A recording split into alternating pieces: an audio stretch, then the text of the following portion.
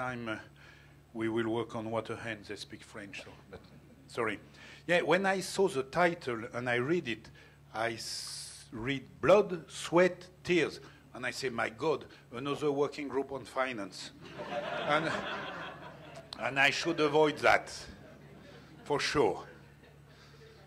So, more seriously, when Florian, our communication officer, informed me of this project of Flight of the Swan, I was so excited that without knowing Sasha, I say, okay, I should be engaged in this project. Because it's really not only an exciting project, a useful project, but it's a fantastic project. First, because of course Sasha engaged herself on security, and perhaps she will tell us. You told me you will speak no longer than 2 hours this time. That's it? Okay. So she will tell us what she has encountered, what's lesson learned, and so on, and why AEWA engaged itself with many others and supporting Sasha. It's because we all know that raising awareness among people are an essential part of our work. Because here, we all talk together. In a way, we are belonging to the same family. And we have to convince others that first, these birds are fantastic creatures. They can also link people, link culture. That is really important because we need all of us to work for safeguarding this bird. And of course, there is other issue. Roderick will tell us more about, I think, hunting issues, probably. So, and we need also the hunters, because people in the wild, farmers, conservationists, hunters, and people are living now in the cities. So what they can see is through the TV or tablet or anything else. It's difficult for them now to experience nature, either because they have not been taught or taken by hand in the wetlands to see how it's wet. Okay, so they have to experience it through such experience. And then perhaps they will be eager to say, ah, fantastic bird, what I can do for them. And perhaps they even dream to have a paraglider. I don't recommend it at all, yeah, because it's a bit dangerous. Dangerous in front and behind, and even when you sit on it. But that's, I think, a fantastic experience. And I hope that it will give you ideas, innovative subject, just to make migratory bird more visible on the scene. Because of course, and we're in South Africa, we all talk about elephant. There was a news on Cape Town Journal yesterday, I think, because a young elephant was shot. But how many swans are shot? Unknown. We don't know them. We don't know the issue. So with such experiences, we can write it. And it's not only Flight of the Swan, it's in fact dealing with conservation of migratory birds. So I will not talk too much because I spent already one day in this room dealing with other subjects, less appealing, but we have to do. And I will give the mic either to Sasha or Roderick, which is next. Okay, thanks. Merci. Thank you. Which am I going to do? Okay, so the story I'm going to tell you is one of, was just a tiny sample of an expedition to fly with the Buick Swans from Arctic Russia to the UK.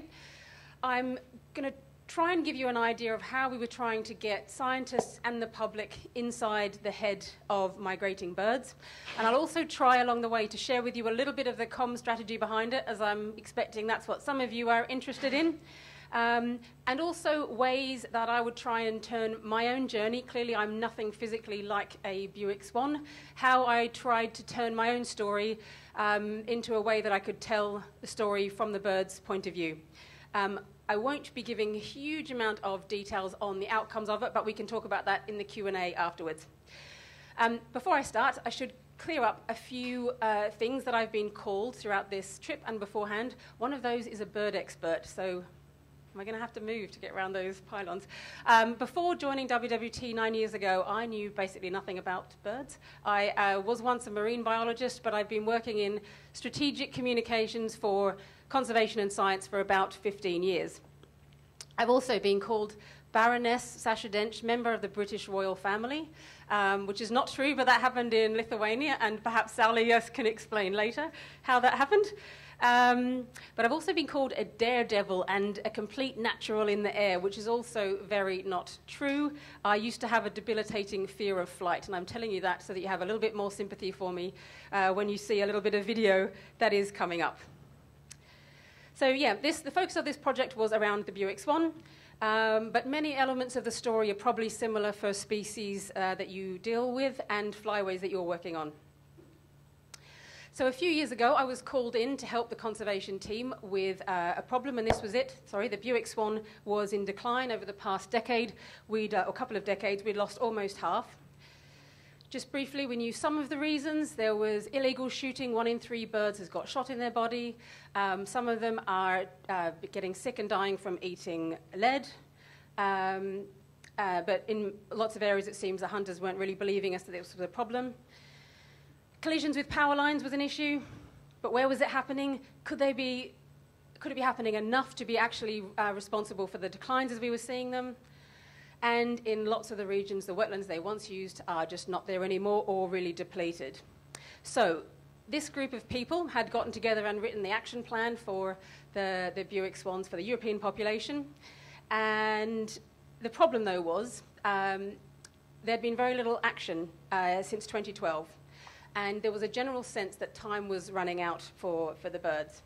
So excuse a boring slide for a moment, but as a comms person, as they were talking, this was the summary of what the kind of message I was getting. First of all, the birds fly through some amazingly remote areas. What is going on up there? Is something happening in the northern communities? We were fairly sure hunting was happening up there, for example, but we weren't sure exactly why or how to fix it.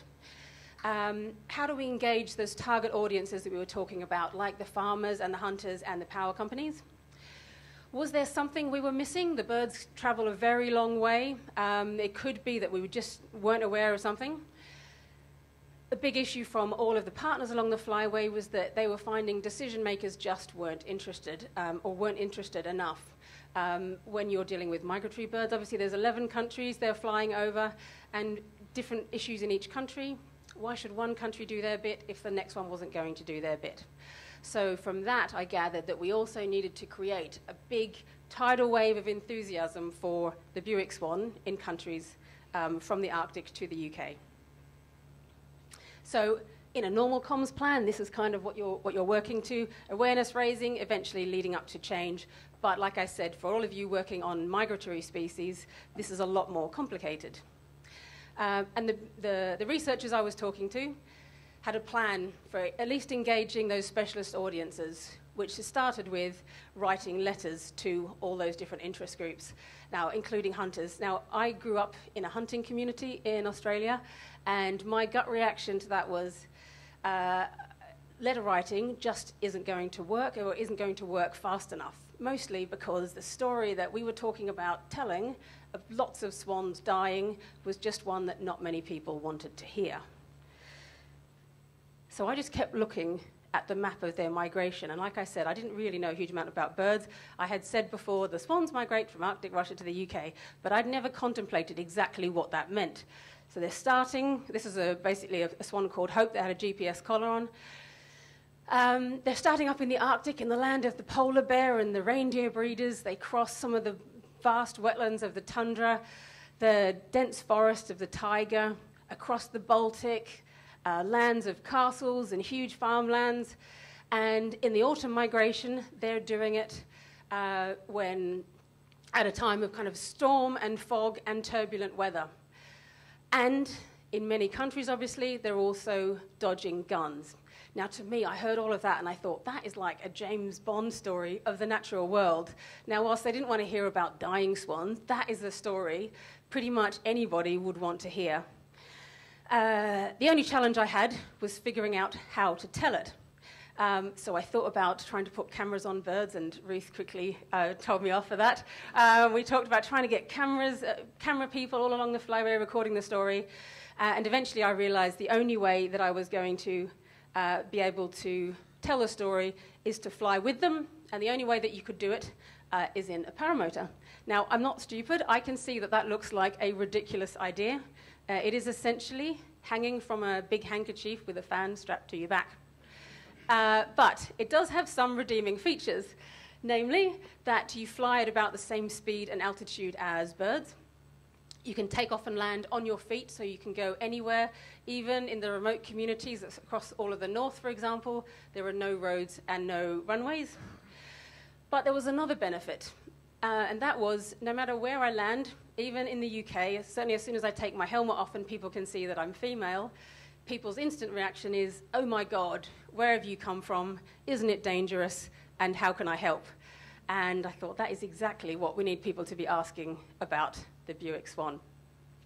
But I dismissed the idea because it was ridiculous.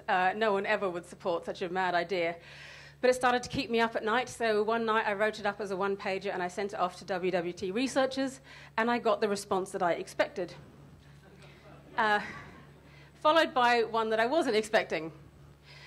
And so with that, the researchers, obviously we work in collaboration with lots of countries, so they sent it off to our partners in different countries. And what we were basically offering was to fly the journey, to tell the story with visuals, photographs and video. And as we arrive in each country, that we would guarantee to generate media coverage, because who wouldn't be interested, but we'd work with the local partner on figuring out what was the key message. And where were the key sites to go to? Who were the key influencers we wanted to reach? So, yeah, we would basically bring the story, use it to the best ability. And the Belgians, if I remember, the Belgians and the Germans had lots of questions about flying paramotors around birds, which were very sensible. But eventually they all, unanimously decided to back the project.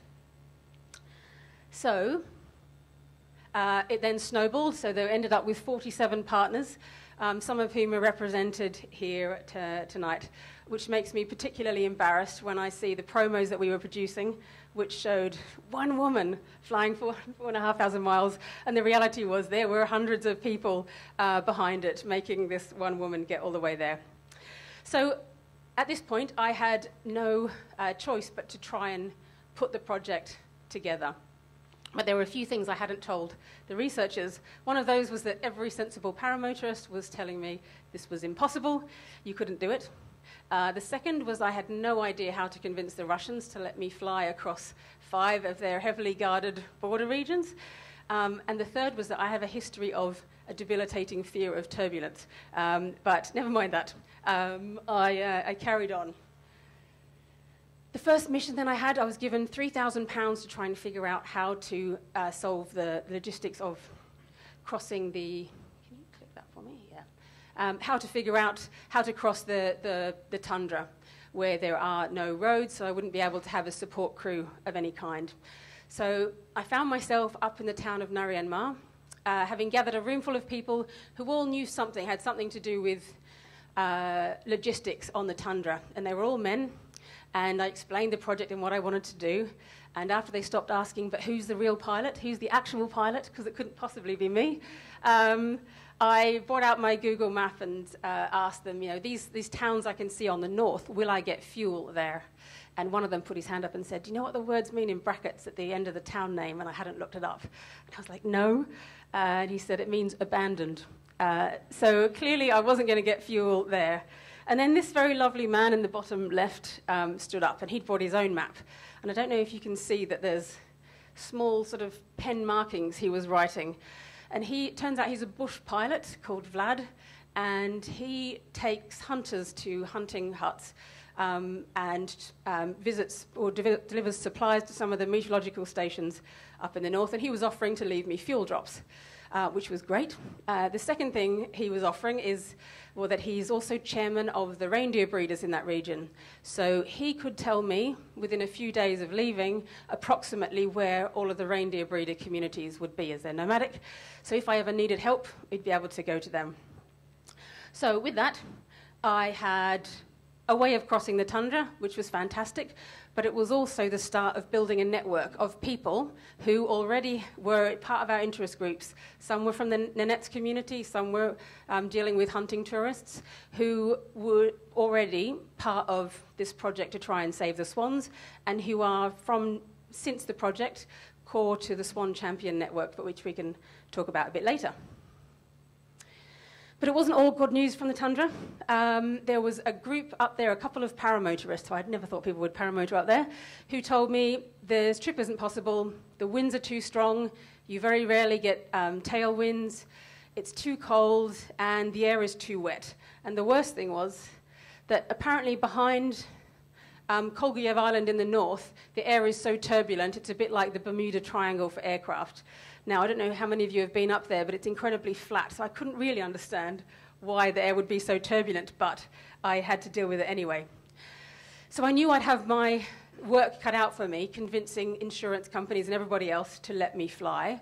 But the great thing about starting to prepare for this a year earlier was that with all the preparation, we had something that the media could start to engage with, get them involved really early on, so that they would carry on and become sort of long-term supporters of the project.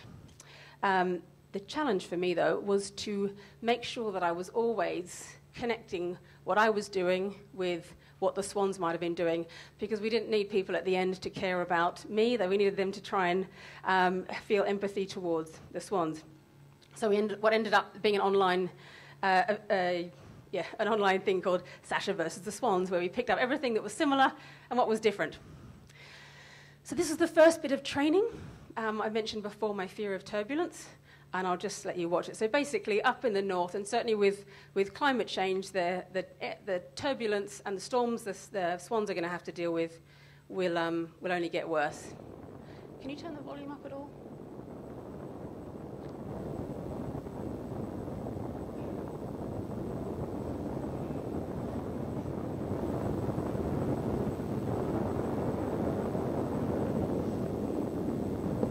You might have noticed there that the wing almost flew underneath me. The purpose of this exercise is to do the worst possible thing to your wing, make it collapse, and stop it from flying under you, because then you can end up falling into it.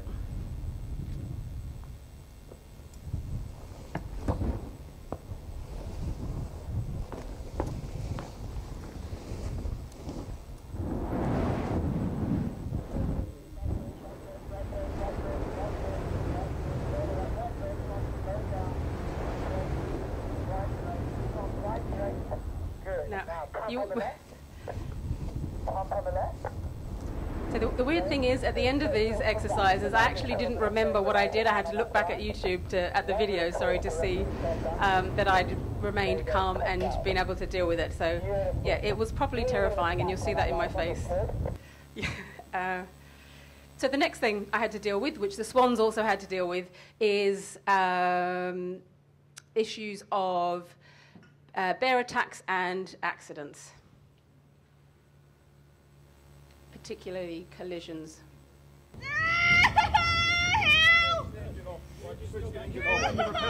Engine off. Crashing down.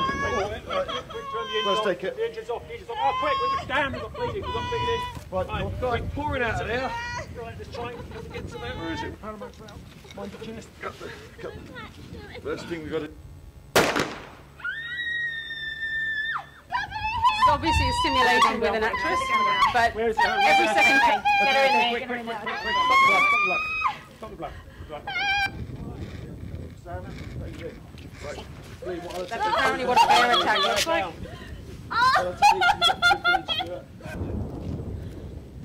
Okay, just check. Yeah. Okay. So basically, that was all really good training for the team in working together, but it was also obviously visually very interesting for the media. And all the footage that we were gathering, we were turning it into stories and sending it off to partners along the flyway so that they could also share the stories. And that was, for example, appearing in Russia. And so a Russian paratrooper saw one of the pieces and decided to write me a letter with drawings. He'd been dropped in the tundra from an aircraft, and he had 3 times, and he'd almost died every time. And so he'd written me this description of all the ways I was definitely going to die. But the core of it was water landings. So I then had to go and prove that I could handle water landings. Obviously, this is not an issue for swans. Is that going to actually just play? Any lessons learned in the safety of this pool could save Sasha Dench's life. She has to prepare for the worst. Sasha's been training for months, including flying in Arctic conditions, before she attempts something that's never been done before, following Buick Swans on their 7,000-kilometre migratory flight from northern Russia to the UK. She'll fly a paramotor, essentially a large parachute-style canopy with a propeller on her back. The objective is to find out why their numbers are under threat, but to do that, Sasha needs to try and eliminate the risks to her life. The impact is all a bit of a shock, and the North Sea might be a bit colder than this. It's interesting to try different scenarios. So, for example, if the impact was hard, if the waves had been big, we just practiced what would happen if I was, for example, paralysed, couldn't use my legs, could I still right myself, just using movement of buoyancy. And yeah, that also worked quite well. Being very confident about the idea of being potentially paralysed. Yeah, that was all part of it. So the next thing was cold. I guess swans don't have the same issues with cold because they're flapping their wings and creating a lot of heat in flight. This was me in a cold chamber simulating about minus 20 degrees, which is what I guessed I'd have at altitude and with wind chill as well. Which was actually fine with a few layers of clothing, except for measuring of core temperature. Has anyone had their core temperature measured before in a lab? You have to, like a bullet that you have to put up your bottom, and there's a cable that comes out of it, down your leg and out the door and into this lady's computer, which is obviously nothing like the swans, except maybe it's a bit like, if any of you catch birds and give them a cloacal swab, kind of, maybe it's a little bit like that. So the other issue I had, which the birds don't have, was those Russian permissions. So yeah, they had lots of really good reasons to say no, and I had all the permissions I needed except the permission to fly. So one day my Russian fixer called and he said, "Sasha, it's great that you've got celebrities like Sir David Attenborough and Ranulph Fiennes as patrons, but the Russians don't really know who they are. But what they really love is James Bond, and I realised that your last name is Dench." You all know who she is, I take it? So with a bit of research, it turns out that I am in fact related to M, but it's a bit spurious. My great-great-grandfather is her great-grandfather, but I'm from the second illegitimate wife, Bessie from Battersea. So I found myself explaining this to her and her agent and how her support could help save the swans, and she eventually agreed to be a patron, to write us some letters of support, and I did eventually get my answer from the Russians, which went, "We cannot give you permission, but with a few conditions, we won't stop you. And good luck to you and the swans." So at that, I was off. This was our launch up in the Arctic, where Putin's man up in that region came down to give me a handshake and send me off on my way. And this was the amount of equipment that I had to take on me across the tundra. The plan was that there was a cameraman going to be flying for most of the way, but the plan was that I had to have enough to be able to survive and look after myself for 3 days on the tundra. Needless to say, I ended up leaving some of that behind. But I show the picture because whilst the swans have none of that to worry about, in every school that I landed at on the way, I would get out my kit and have the kids take an item at a time and figure out or answer, what is it, how do I use it to survive a migration, and what does a swan do how does a swan achieve the same thing? So it was just an alternative way of getting kids thinking about the world from a bird's eye view. And just to be clear, if anybody thinks there was tame swans or was hoping there'd be tame swans in this story, there aren't.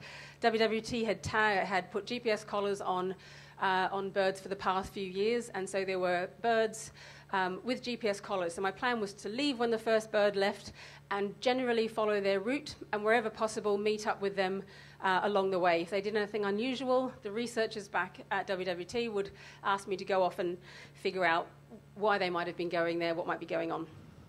So this was up in the Arctic, absolutely beautiful, looking forward to a few days of rest, but Daisy Clark had other ideas. So pretty much when the first cold northeasterly winds arrived, she was off on migration. It was, what was that? The date? I think it was September 17, but I don't remember exactly. It was 2 years ago. I think it was September 17. So basically, it was still quite warm. It was the first cold wind, so it hadn't actually got really cold, but it was the first northeasterly winds had arrived. So for the next little while, I'd like you all to imagine with me for a moment what it is like to fly across the tundra trying to get inside the head of the bird. So sit back in your seat and imagine you can feel the reassuring hum of a propeller behind you.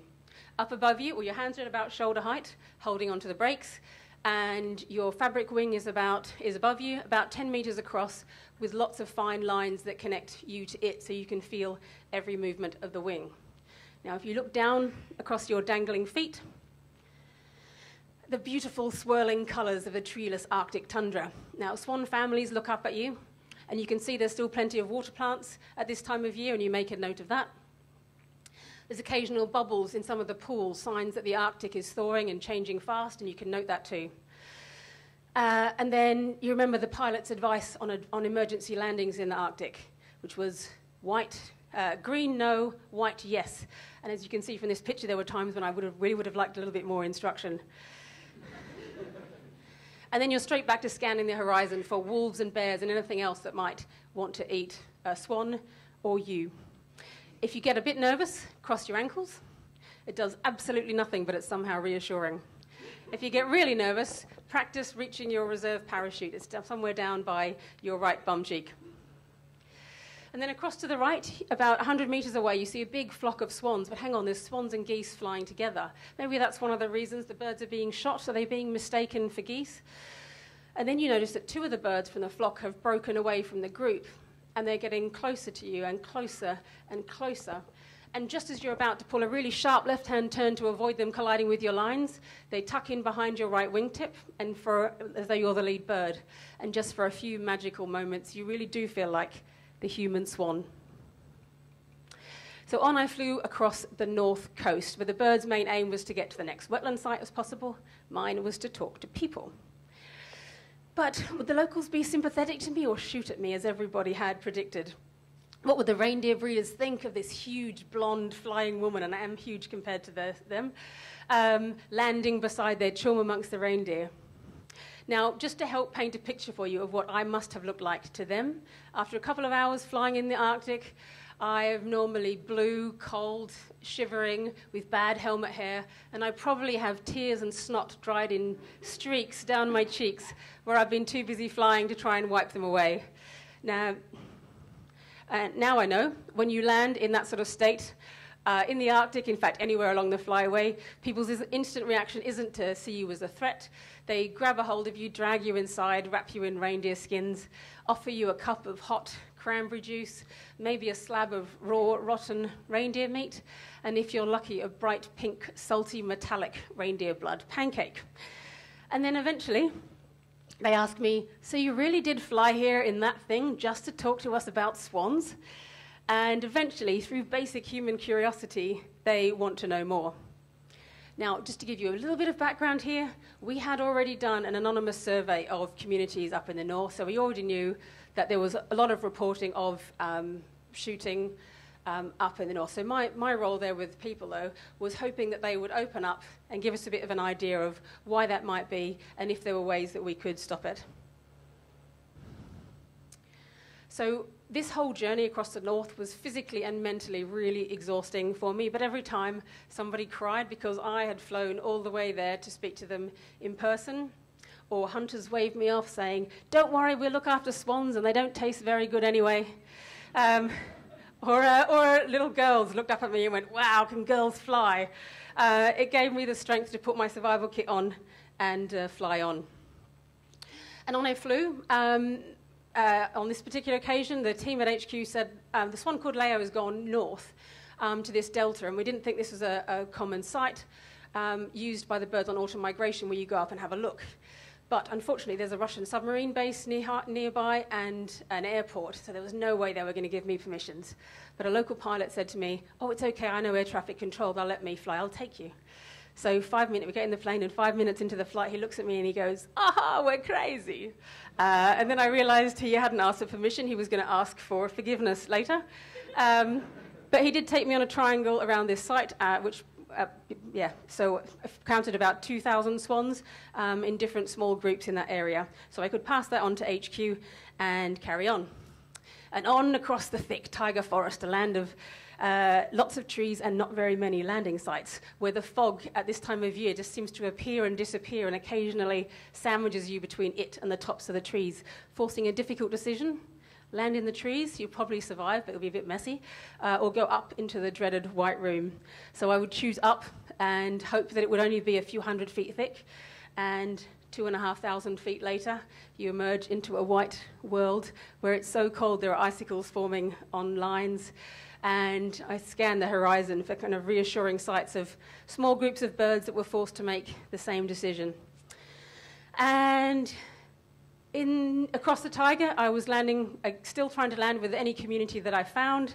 Obviously, kids loved it. I'd circle around a village, and there'd be kids running from miles around trying to say hello. In fact, I had to, because there was the only real clearings you could land were roads in the village, so I had to develop a method of finding a place to land, going somewhere else, and circling there until I attracted all the children to that spot, and then came in and landed elsewhere. So yeah, the trip was going fine until the media, well, I thought it was going fine, but the media crew sat me down and they said, Sasha, you know how you're always so positive? Well, this trip is really long and it's going to get really boring unless we have a bit more jeopardy. Can you be a bit like angry or scared or something on camera? And lucky for them, the following day I snapped the ligaments in my right knee trying to take off, and they got on camera the screaming, teary drama they had been hoping for. And then, despite lots of medical tape and determination, it became obvious that I wasn't going to be able to fly again from my feet. So this man on the right, the engineer on the trip, with the help of locals, decided to tie my paramotor with string to a set of wheels and see if I could learn to fly like that.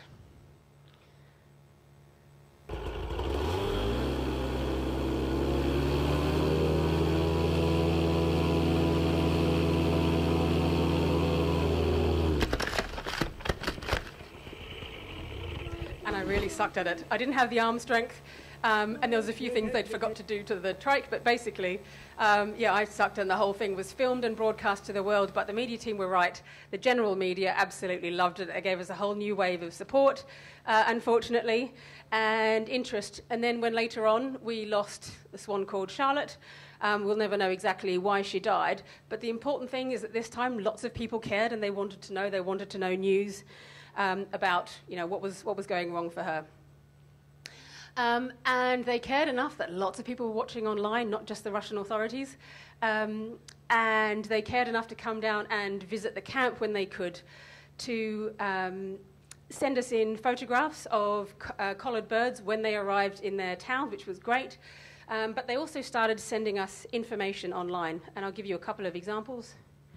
So this is an example of some swan collisions with power lines. I believe at this site, because of general interest, there are now big diverters on these power lines. I'll spare you of that. But also evidence of illegal hunting in different places. So the great thing is, with this, we can actually do something about it. So on I flew, beware from here, it's going to get really quick. We're going to miss out a lot of countries. But this was crossing Poland, some of the remnants of the vast wetlands that once were. This is Biebsza, where I flew over a big herd of elk that looked up at me and must have wondered, what on earth? And then a quick detour across this quite terrifying wet forest. But I did it because our Polish partners called me on the phone in flight and said, do you think you could make a detour and land at 9:10 in this field live on Polish breakfast television. Because if you can, we can talk about lead poisoning to a mass audience, and this doesn't happen. And I don't know if you remember from the side event that Poland is one of only 2 of the major countries in Europe that still allow shooting with lead over wetlands. So I did it. I landed live on television. I talked about lead poisoning, and chaos broke out. We had hundreds of public calling the hunting communities, a hunting federation, asking for answers and change. We had hunters emailing the TV company and the hunting federation demanding that they be allowed also on live breakfast television to give their point of view. And the main TV company looking at me to say, can you sort out this mess? And I just said, like, why don't you invite them all to dinner? And so we did, and they came. And I have to say, it was a great meeting. I mean, it started as you would expect. I talked about the reasons against using lead. They gave me the reasons for lead, and that includes the main Polish TV, hunting TV show as well in that group. And as we were talking, though, it became obvious that some of them hadn't understood the really basic mechanism of lead poisoning, that it was the lead that the birds actually eat, which is causing the poisoning.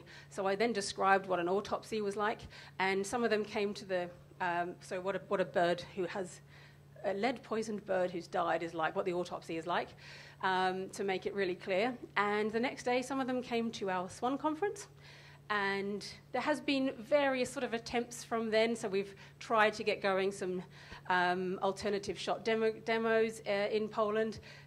The idea of banning lead has actually been to the Senate. It didn't go through, but there are at least tiny steps. But the nice thing for me was these 2 who are spokespeople for the Polish hunting community said, we can kind of see that lead has got to go, but the amazing thing for them was that they'd never sat down and actually spoken to a conservation organisation face-to-face before. So anyway, tiny steps, but maybe in the right direction, or the right direction from our point of view. So now we've jumped to crossing the channel. So eventually I made it back to the UK, to, I don't know how many of you know the channel, but it's about 30 miles, 30 kilometres. So I landed the other side back in the UK to the media asking, so how does it feel to be the first woman to cross the English Channel in a paramotor? And I wanted to say, well, I've just flown 6,500 kilometres, you don't care about that? Or a man crossed this channel in the 80s, so it's about bloody time. But I think I managed something vaguely more inspirational, because the media had been incredible allies for this whole trip. We had generated 1,700 stories by that time. 1,000 of those were TV and radio, and 84 of those had been in Russia, and lots of them national television programs. That's in a country where everybody had said to us, the Russians won't be interested in conservation. So the media had been fantastic. They'd helped us reach millions of people. Some of those people had already done something to help, to make a difference. Some of those had just turned up to cheer me up and cheer us on in their own crazy ways. But what was very clear from this was that by bringing to life the story of the swans, we had opened doors that we thought were closed, started conversations that weren't happening beforehand, and change is happening. And we can talk about that a little bit later, because I think I'm at time. These are some of the successes, but again, we can go through that a bit later. You can bring me up on that, Ruth. And lasting legacies for those countries that want to be involved, that were involved in the project, which includes the film. So a film has taken a long time. I think there were 600 hours of film recorded on this, so it's taken a while to get a film to completion. But with the next round of communications, we'll be showings of the film in different countries. And does anybody want to see a trailer? I'm hoping you say yes. Okay.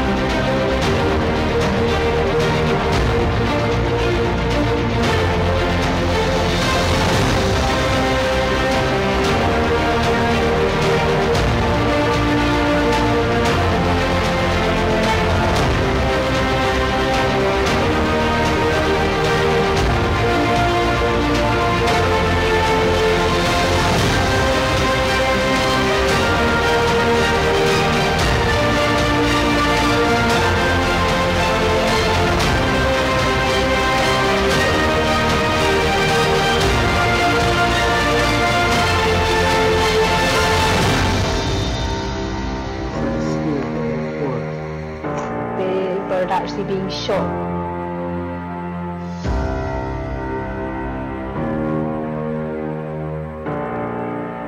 Could be the end of that nest.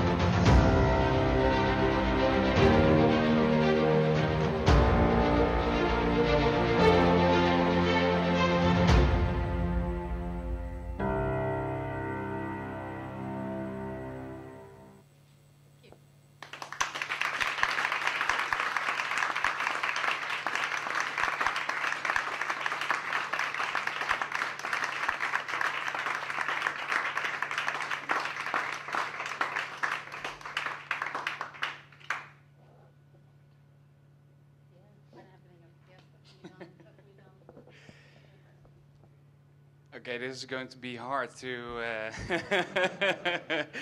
I think we can only say that this is wonderful. Completely agree with Jacques' introduction. This really is inspiring, and I think that is one of the best achievements that you can have with this project. I was asked to just share a little bit on because FACE has been involved on a tiny bit of it, but to explain why we were involved. So we don't really engage with, just to start with that, we don't really engage with the Russian hunters. But the problems that you've seen along the whole flyway, I think, don't only count for this species or from certain countries. I think they're more broad than that, and that's probably one of the reasons why we were involved back then. One of the things that it does, it brings the issues that are far away, the tundra, the taigas, really close to home. We've seen this now, you can really feel it almost. It creates awareness about conservation, about a species that nobody really knows a lot about. It's innovative. I don't know if anybody else has done something even similar than this. At least I don't know about it. And for us, it highlights a couple of very important topics that we as an organization also need to engage with, which is illegal killing, it's misidentification of species, as you said, about the mixing of the flights, about the use of ammunition. So those are things that are not only for this species or these countries, but all around Europe, and I think even if, as we've seen this week, also in Africa and other parts of the world. And it also creates understanding, and that was also one of the beautiful things that I think come out of this video, is that you really can engage with people, even far away, even people that are hunters, although you're not a hunter yourself, or other people. I think that is also very important to show to everybody around the world.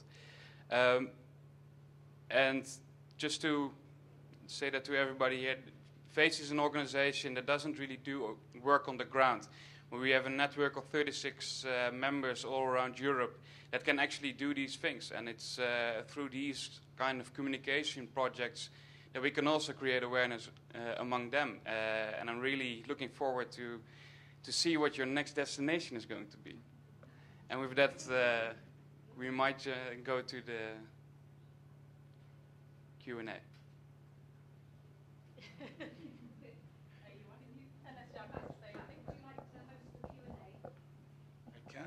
Yeah.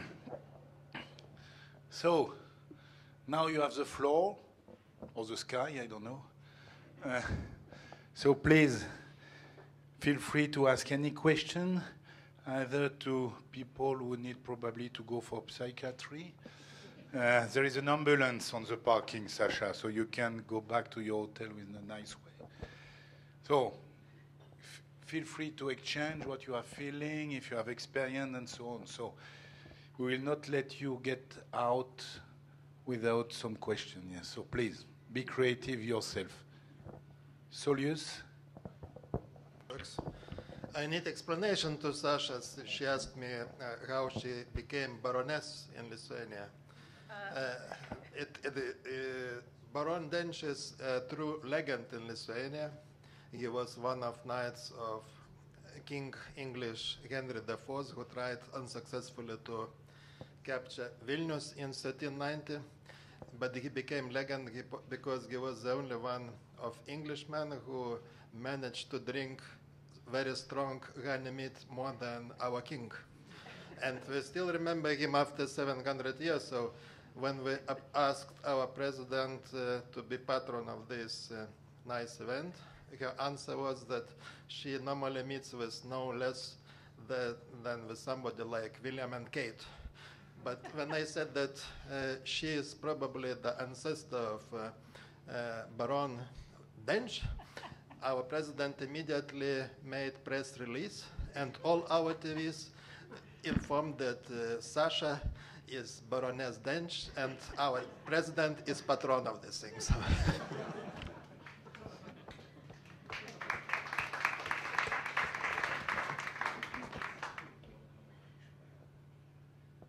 Thanks, Julius, for this story. Anybody else has a story, a question? Yes. Can I can use this microphone? That's right. Here. Yeah, thanks. Yes, also huge congratulations for this excellent mission. Yeah, a comment as well, Roderick touched on it, the issue of lead shot over wetlands will soon be dealt with for Poland and the other couple of countries through an EU-wide restriction. And our position in terms of the European Hunting Federation is lead shot needs to go over wetlands. So it's good to see the final progress there. A question on the hunting issue in Russia. So did you manage to piece together whether it was locals that can hunt another species of swan from a subsistence perspective or from a recreational perspective? Or you also mentioned tourist hunters, whether there's any issue there in terms of trying to understand how Buick swans are being shot along the way. And I'm assuming most of the shooting, whether it's legal or illegal in Russia, because it would be illegal when it comes further, down the flyway. Thank you. Is that working? So it was a little bit of a confused situation, I'd say. There was definitely, there was a mixture of people. So there's definitely hunting by the Nenettes. Some people had said they didn't realize the swans were protected, and now we've seen it is kind of confusing because the Russians have their own red list. They also have a hunting list.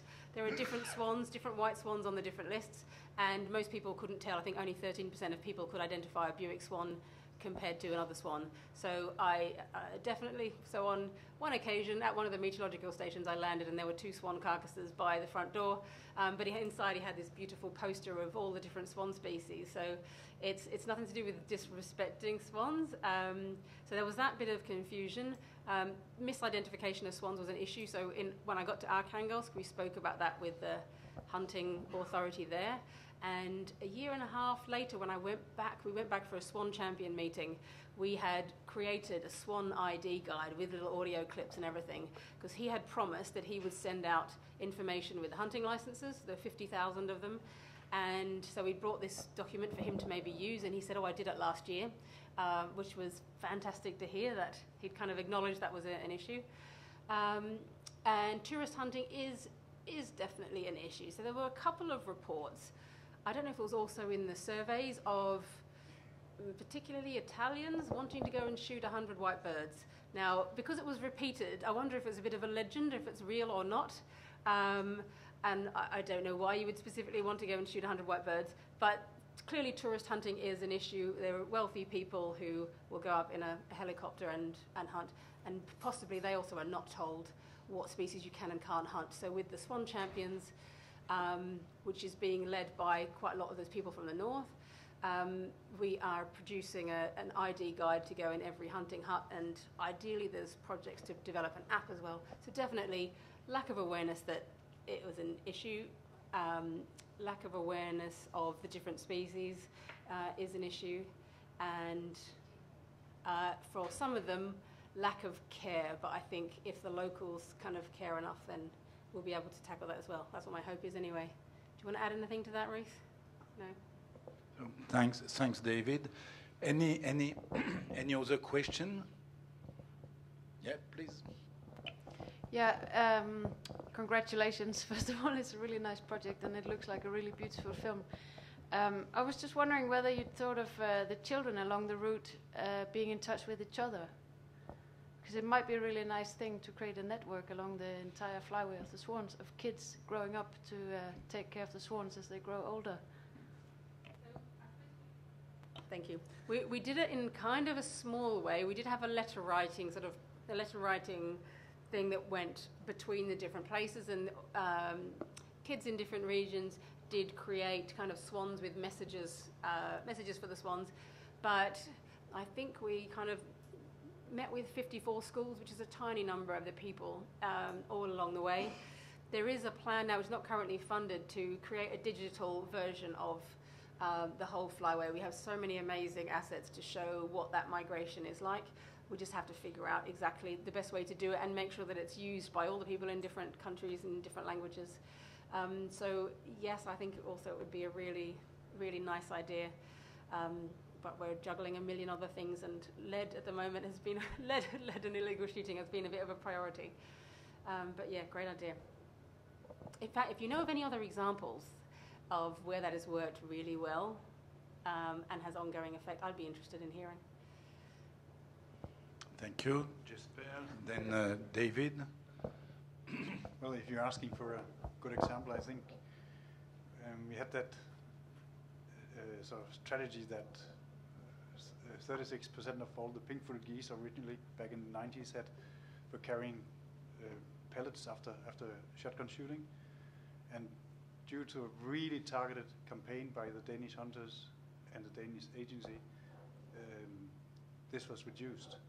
So we came from a situation by which for each bird that was shot, one was injured, right?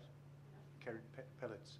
Now we're in a situation for each bird that is, for 8 birds that are shot and killed, only one is wounded. So an enormous improvement due to this very active campaign that was sort of rolled out all the way out to the local hunters, local hunting communities, and was sort of also built into the Danish hunting training and the regulations, how to shoot geese. So there is a way forward if you really get out. And of course it was a stick in a carrot, because they were also forced to do that, because our minister at the time said, if you don't improve in the next 5 years, we're going to stop all goose shooting in Denmark. So.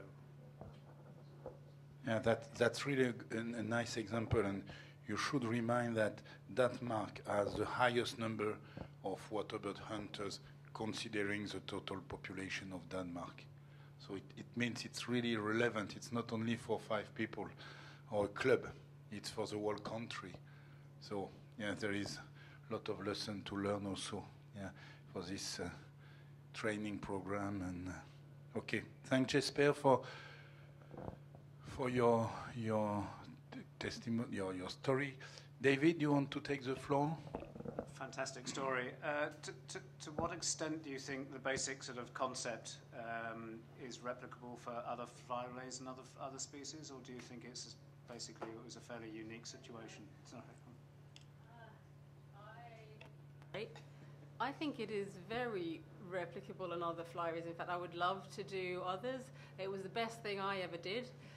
For a combination of meeting people face to face, being able to share that story, and being able to apply it to lots of different issues. I hope to kind of have brought that up, that you're basically bringing to life the journey of the birds, and you can use that story to lead into anything, and you can open doors with all sorts of people. You know, even the hunters came, I'm pretty much sure that part of the reasons for them coming to dinner was wanting to hear what the story was like. So, yeah, I think it's applicable in other areas. There are areas which are more challenging to fly in. But one question on the madness of flying a paramotor now. I'm actually quite risk averse. I do other kind of extreme sports, but I'm a real, I like to try and tackle risk as opposed to being after adrenaline. I don't jump out of airplanes. I would never bungee jump. The nice thing for me about paramotoring is that people assume it's a lot more dangerous than it actually is. I know it looks horrendous, but you have always got a spare aircraft in your pocket. Now, what other aircraft do you have that with? But that's one of the joys of it, is that you land looking so fragile, people's instant reaction is to kind of be open, not closed. Okay, thanks. I think we should think about the white wing fluff tail, yeah.